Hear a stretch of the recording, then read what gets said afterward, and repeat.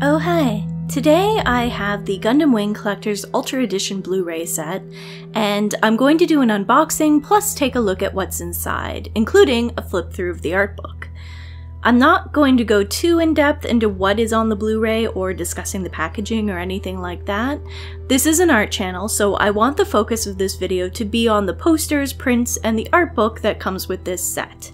I'll include links down below in the description box to listings by the publisher, Right Stuf Anime, and Amazon, so if you want the details, you can find them there. When you open the box, the first thing you find is the art book, which is hardcover. Beneath that, there are a few mini posters on a basic glossy poster paper, and a few prints on a nice, thicker cardstock-like paper.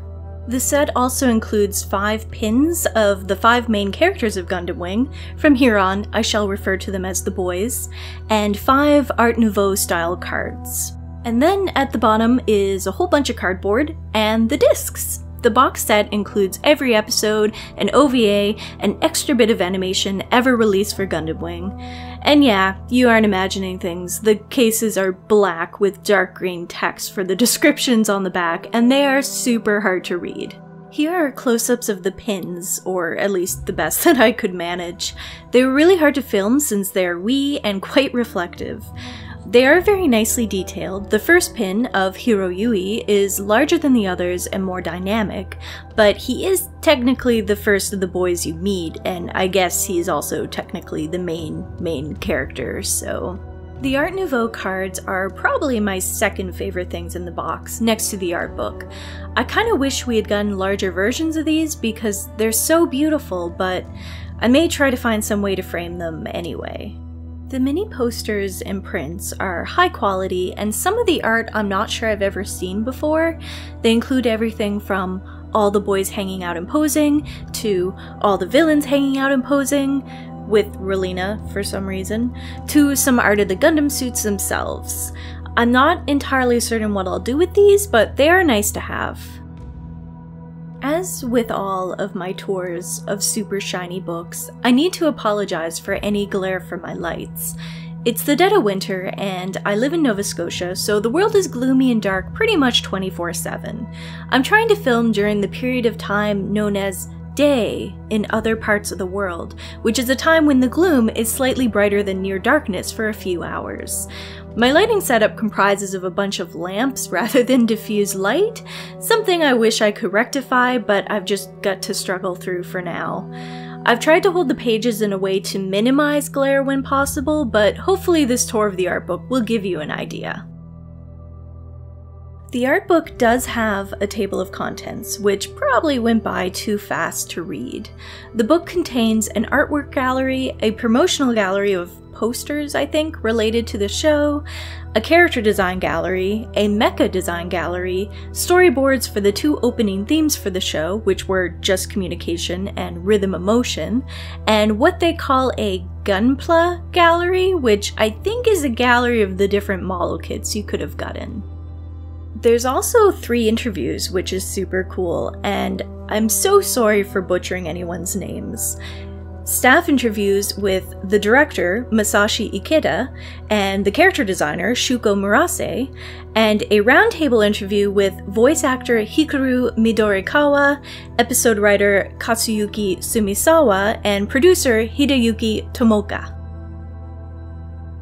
As some background, in case you've never heard of the anime and you're somehow still watching this video, the Gundam franchise has existed since the late 70s/early 80s, and it spawned numerous spin-offs and alternate universe series with a general overarching theme: giant robots, or mecha, in various militaristic settings.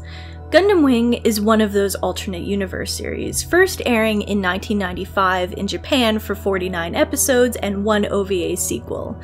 It wasn't super huge in Japan, but it was brought to North America in early 2000 and became one of the most popular animes of the time. Gundam Wing is fairly simple plot-wise. 5 teenage boys pilot their own mecha suits in a war raging between Earth and the colonies in space. There are crazy bad guys in masks, crazy bad guys with spiky eyebrows, crazy bad guys who are super creepy little girls, and all the coups and mecha battles you would expect from a Gundam show.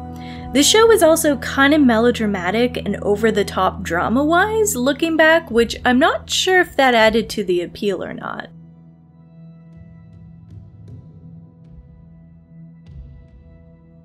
Gundam Wing wasn't really the kind of show I would have normally watched. I mean, I was an anime fanatic at the time, so I tried to watch anything anime at all. For years, my grandparents would pick me up random anime VHS tapes with everything from episodes of Fushigi Yugi and Cowboy Bebop to movies like Perfect Blue and Blood the Last Vampire. I don't think they knew how mature those last two were. Even so, my tastes were definitely more into anime like Sailor Moon and Revolutionary Girl Utena, and Escaflowne. I didn't really do mecha unless it was set in a fantasy setting.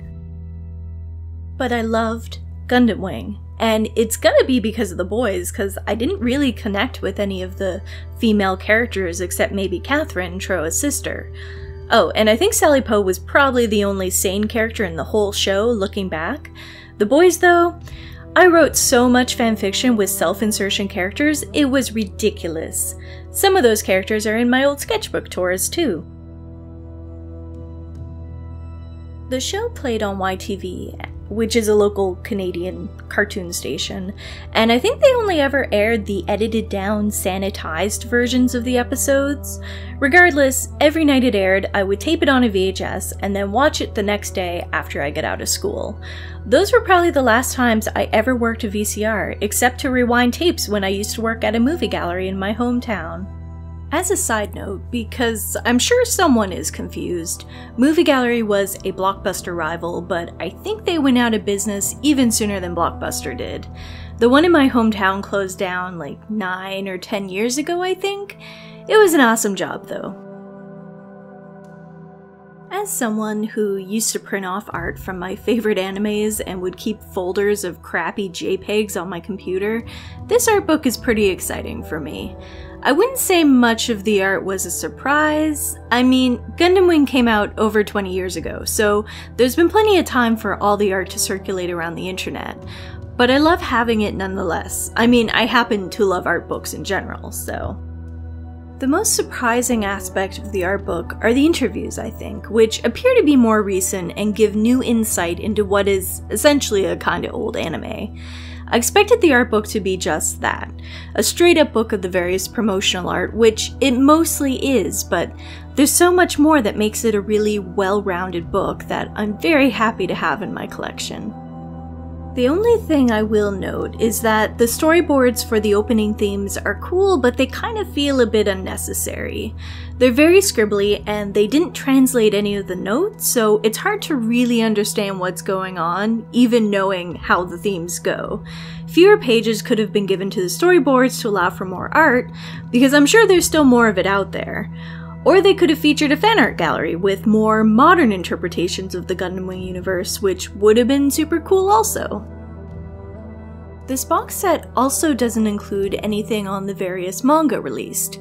I don't mean the Joujinshi, of which there were many, but the manga that I thought to be considered canon. I mean, maybe it's not, but I think they are. I own one called Blind Target that serves as a side story between the events of the Gundam Wing TV show and the OVA Endless Waltz, and fills in a few of the blanks between the two. But for being focused on the animation, this is definitely a very complete box set. Thank you so much for watching this video. If you enjoyed listening to me ramble, feel free to check out more of my videos or subscribe. I make new art videos every Friday, and I hope to see you next week. Bye!